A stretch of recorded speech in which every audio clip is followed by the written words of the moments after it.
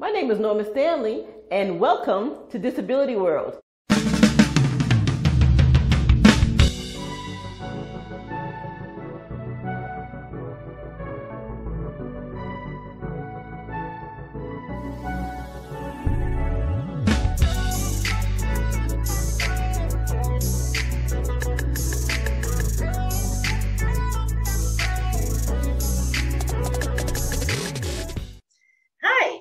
Thank you for being a part of Disability World today. We are excited about introducing a young man who is a rising star in the cartoon animation space. He has created a cartoon called Team Supreme, which is a cartoon that is about children with disabilities who are also superheroes. I love the concept. I love what he's been doing. I've kind of been following him on social media for the last couple of years to see how he's progressed, and he is catching fire with what he's done and what his concept is all about. People are loving what he's doing. I want to just share his story with you. So thank you for joining, and check out the conversation I had with Joshua Leonard. Thank you for being a part of our show, Mr. Joshua Leonard of Leonard Studios. I just really want you to share just everything about what you've been doing. Like I said, I've been following you for a while now, and I am just really, really impressed with all that you're doing and how your career is really exploding because of your vision and what you've been doing about the disability community. Tell us about, first of all, who is Joshua Leonard and how you became inspired to create Team Supreme. Yes, ma'am. Well, Joshua Leonard is a military brat. I was born in Miami, Florida. I'm the youngest of two older brothers. One of my older brothers just passed last year from pneumonia. And he's the one that actually taught me how to draw when I was in kindergarten. So he taught me how to draw Garfield when I was really young. And once I learned how to draw Garfield, didn't put the pencil down after that. So it was really good. That was the start of my art career. And my older brother, he had really good penmanship, like beautiful handwriting. That's pretty much what he can draw, but not like me. But his handwriting was always like really beautiful penmanship. But we were all athletes growing up. I was a big time athlete, played football, baseball, basketball, track, got recruited in football, baseball, track. But still never stopped drawing or anything like that. I always loved art, and I always wanted to have that. If something was to happen while I played sports, I wanted art to be like a little safety net for me, and it did happen because my senior year in high school, I hyperextended my knee, and but everything happened for a reason. I had art scholarships as well, so I ended up going to a school in Biloxi, Mississippi called William Carey College. I was a graphic design student, which I love graphic design as well. So I did that for 2 years, and then Hurricane Katrina came and just completely wiped the school out because I was living in the dorms on the beach at the school. And wow. When I got evacuated to Atlanta during Katrina, I wanted to go to the Art Institute, but I didn't get in. I didn't get in because I had too much debt, and then stuff didn't transfer over at the time. But when I went to the Art Institute to try to get in this time, I got accepted, got a scholarship.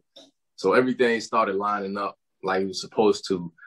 Graduated 2018 with a 4.0. I was the commencement speaker alongside of Rep. John Lewis. Rest in peace to John Lewis. Wow. It's been a blessing. I'm currently at Netflix, which is awesome. I do freelance work. For those of you who don't know, I do freelance character design for Nickelodeon, Netflix, Disney, whoever needs, characters developed. So that's where I'm at now.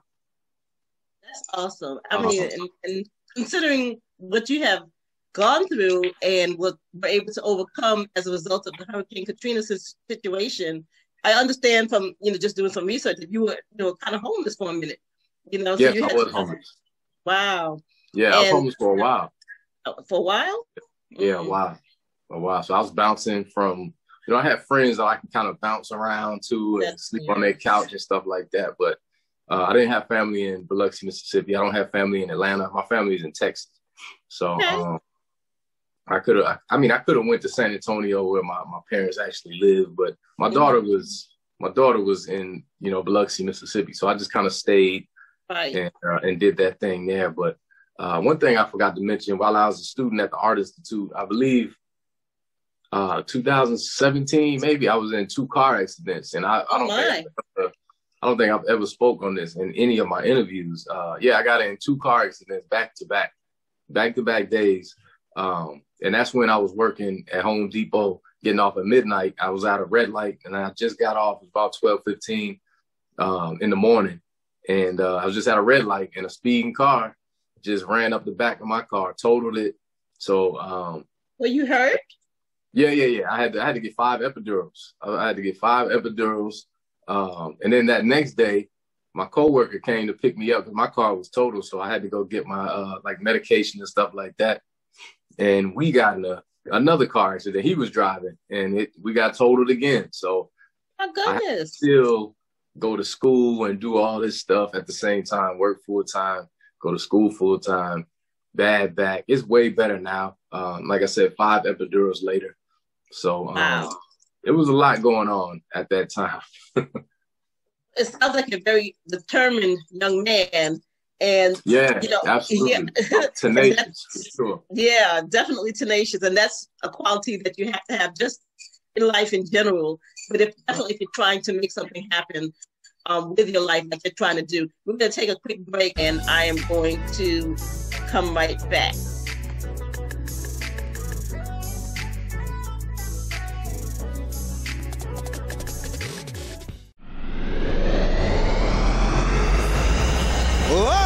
Let's hear it for the show you've been waiting for. Nella Joy Nation. Nella Joy Nation radio show and podcast has a new look this year. Each show will feature guests from the entertainment and lifestyle arenas and more from around the globe, highlighting people making positive impact in their communities and the industries they represent. So stay tuned.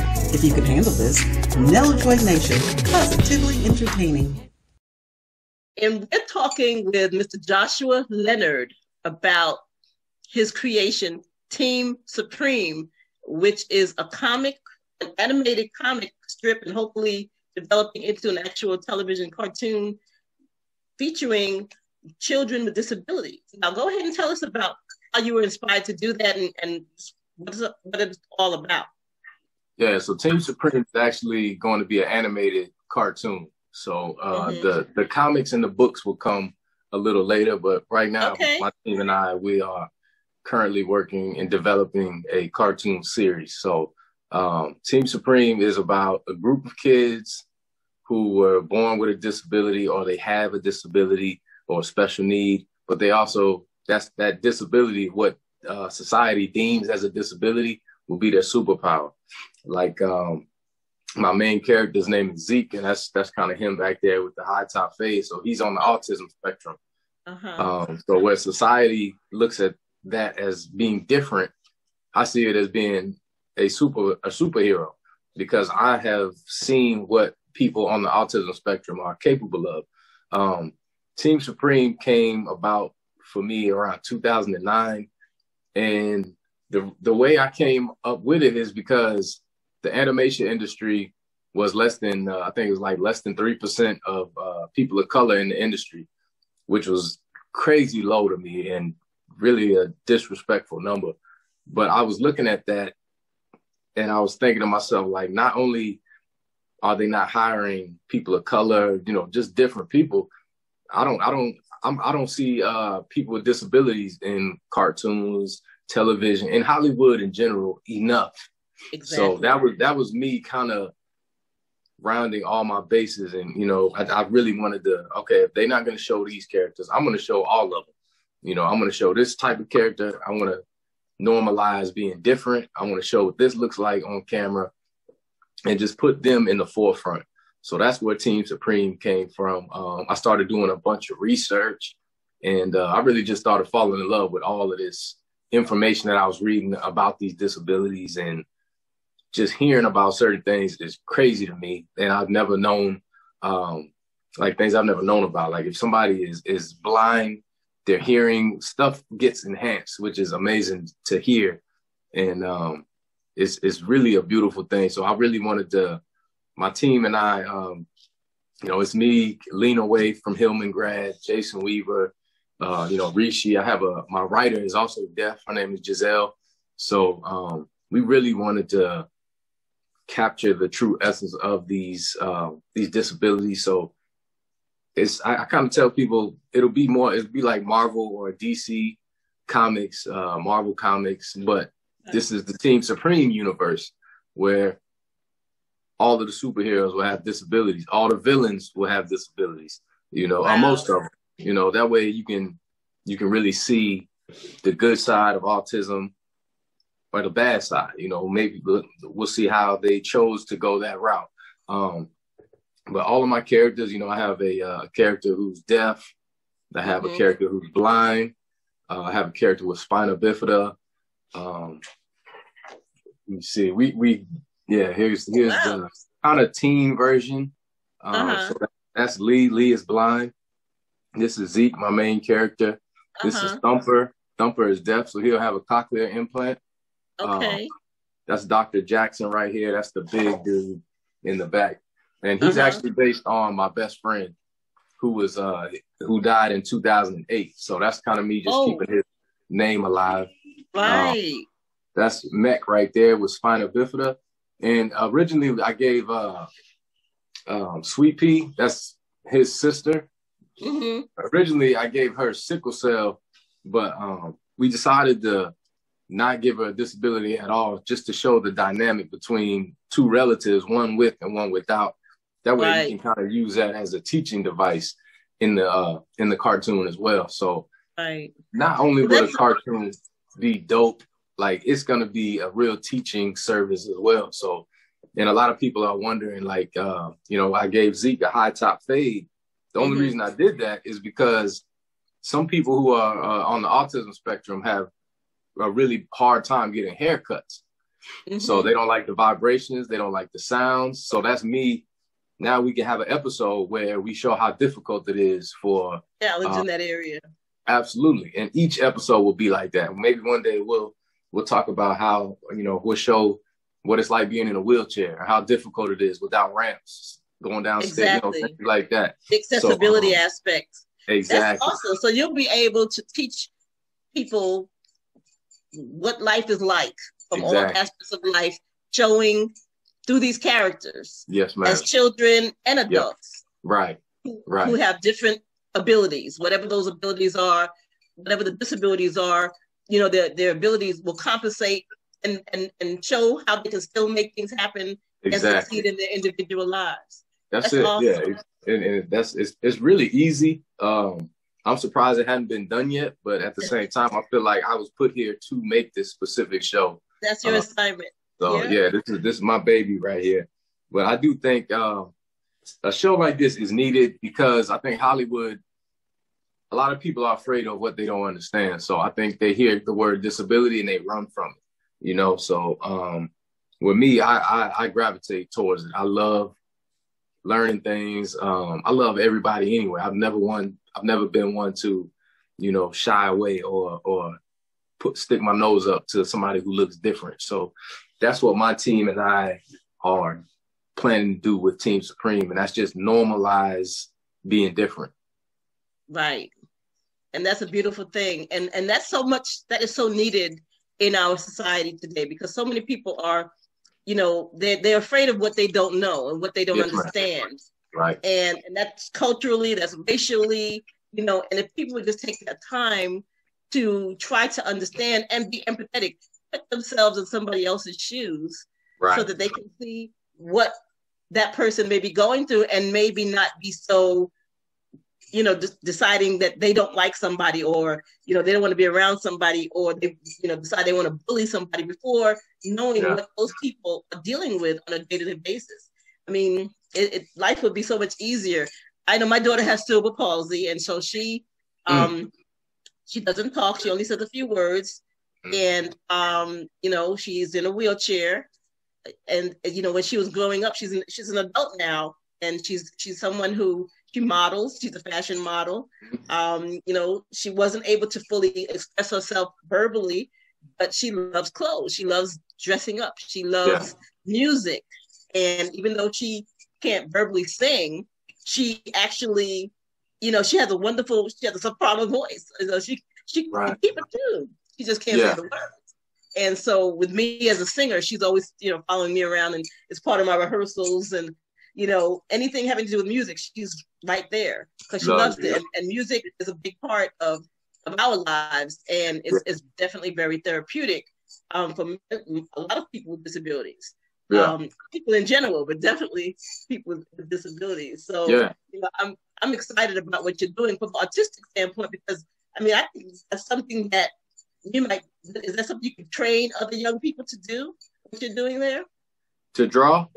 The drawing, yeah. Yes, ma'am. I could definitely do that. But real quick, I just wanted to piggyback off of what you were saying with the music. I used to work with a brother at Home Depot, and he's deaf. And he would come to work. I remember he's a real funny guy. And I always used to tell him, like, man, you the quietest one in the room, but he's like the loud, like funny. So you always, even though he wouldn't say anything, he was hilarious.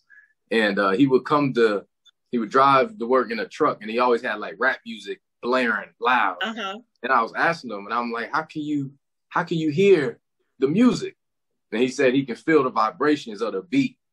So it's stuff like that is amazing. Like I would have never thought about that. So when I was doing research of that and kind of learning more about that stuff, I was like, man, this is crazy. The human body is amazing, what it can do. It really is. You know, so that's kind of where I tell people, if I wasn't an artist, I probably would have been a doctor, just to learn more and more about the human being is amazing to me. So yeah, I mean, God knew what he was doing. I tell you, and he also, you know, however he did what he did, he made it so that, you know, one thing, like you said, compensates for the other. Like people who may be visually impaired, they have a heightened sense of hearing. Right. And there's so many different levels of the capabilities. And that's why we can't, you know, assume that just because someone has a disability, that they aren't capable of doing other things at an amazingly, you know, excellent level. Absolutely. And that's one of the things that through the work that I try to do is to help share who's out here, who's doing some amazing things that people just need to know about. And that's what I want to be able to do with Disability World TV. And I, you know, when I saw the stuff that I saw on social media, and, you know, I said, this is so cool. I've got to talk to this guy, because I love what you're doing. And I'm just excited about, you know, seeing your development and how people are recognizing your gifts and talents and the message you're trying to bring. It's so important. Absolutely. Thank you. So what does 2021 look like for you? I mean, you said you're getting ready to, or you're working on your development of the production of the potential cartoon. Any interest yet from studios? Are they showing some interest in some studios and picking up your stuff or looking at it at least? Yeah, so a lot of people don't know I still work full time with Home Depot. So it's a grind for me. Like, you know, everybody they see the Netflix or they see the Nickelodeon. Those are freelance jobs. So I'm not getting hired full time. Like these are contract jobs. So I still have to work a full time and you know, it's just remaining humble. So like today, like I was telling you, I just got off. And then I'm working with other clients on other shows and things like that. But 2021, like right now, Team Supreme and my team and I are trying to get the cartoon funded.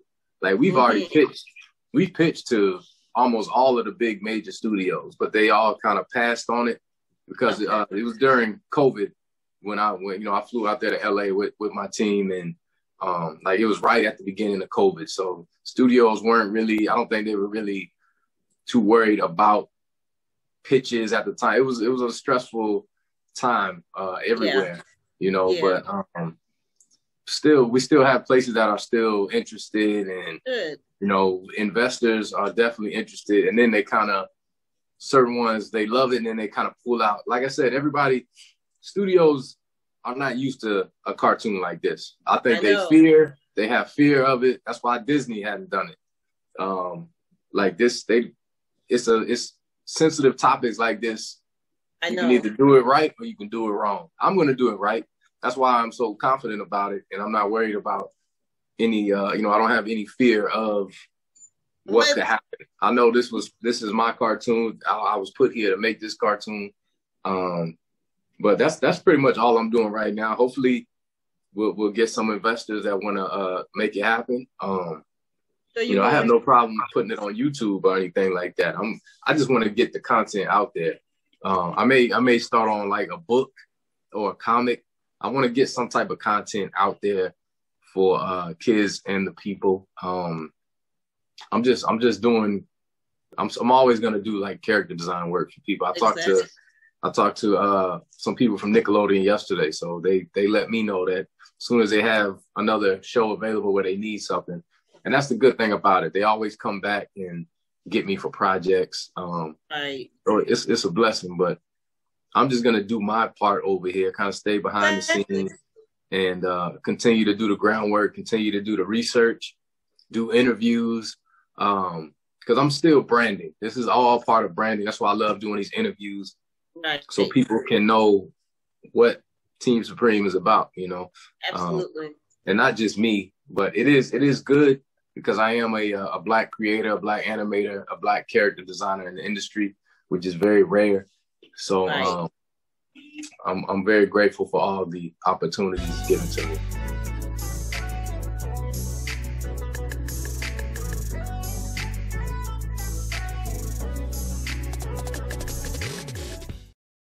Next Chapter, the new CD by independent recording artist Nella Joy, is an inspirational musical fusion of R&B, soul, jazz, and hip-hop, featuring emotive songs with powerful messages like MIA and Can You Handle This? Purchase Nella Joy Next Chapter on CD Baby, iTunes, Amazon Music, or wherever you download your favorite CDs. And we're back here with Mr. Joshua Leonard of Leonard Studios, who is sharing some amazing information about the work that he does as an animator and a developer of cartoons, and in particular Team Supreme, which is a cartoon about children with disabilities who are also superheroes. And I just love the concept. I love what he's doing, and just wanted to make sure people knew about it and wanted to share it here on Disability World. So you were saying that 2021 was looking pretty good, and people are looking at some of your work, and hopefully you will get some investors to invest and take this to the next level. And we're going to believe that that's going to happen for you as your star continues to rise. So if people wanted to get in touch with you, what's the best way they could reach you in terms of sharing your story, and if they needed to touch base with you just to find out how you can help? Speaking of that, you do a lot of stuff in the community. You do some things in the community, from what I understand. Could you share a little bit about that before we find out where people can reach you? Yeah, I've done a couple of speaking engagements with some disability mentoring days. I speak to a lot of students, schools. I spoke with Novartis. I was a guest speaker at Novartis about 2 years ago. Novartis is one of the biggest pharmaceutical companies in the world. So I did their disability mentoring day. Had a blast, man. I think it was 100 kids. I mean, we had a blast up there, man. It was a lot of fun. It was in New Jersey. So I have the Joshua Leonard Foundation that I'm working towards.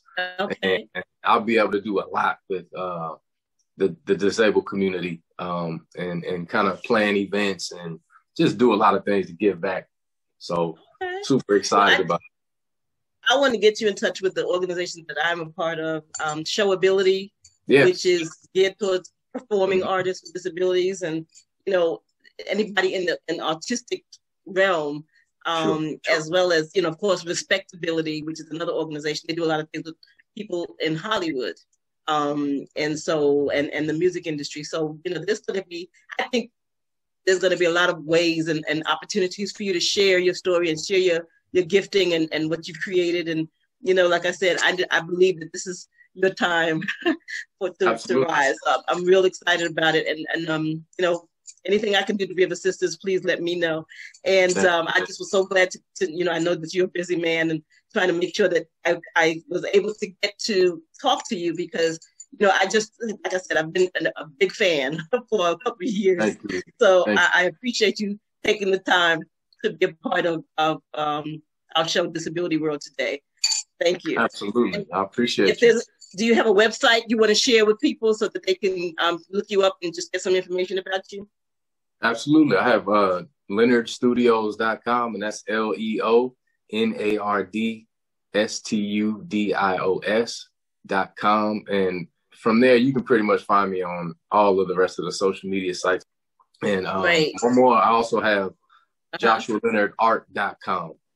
So JoshuaLeonardArt.com and LeonardStudios.com. So the JoshuaLeonardArt.com, that's my portfolio. If people want to look at it and see my artwork and see clients I did stuff for, Leonard Studios is actually my company. Awesome. Well, thank you for, again, being on Disability World Today. I look forward to, us having another conversation very soon and learning more about, where you are at that time, because I'm sure it's going to be at a whole nother level. So thank you again for being a part of Disability World Today. Thank you, ma'am. I appreciate the opportunity. Thanks. Bye. Okay. Thank you. Here's my motivational moment for today. We're living in a time when there's a lot of selfishness, a lot of, narcissism, a lot of people not caring enough about each other. And, it's just not the way it should be. And it brings to mind a quote by C.S. Lewis that I want to share with you. And it says, humility is not thinking less of yourself. It's thinking of yourself less. And, we have to, really, even though we love ourselves, you definitely want to do that, but you also want to love other people and, think about them more than we do. We just need to do that, especially those of us in the disability community. We don't get the kind of attention that we should in terms of being included in so many things that we should be included in. And we just need to love ourselves more as a society and think less about ourselves and more about others. And that's really what that comes from, having more compassion, more love, and more humility.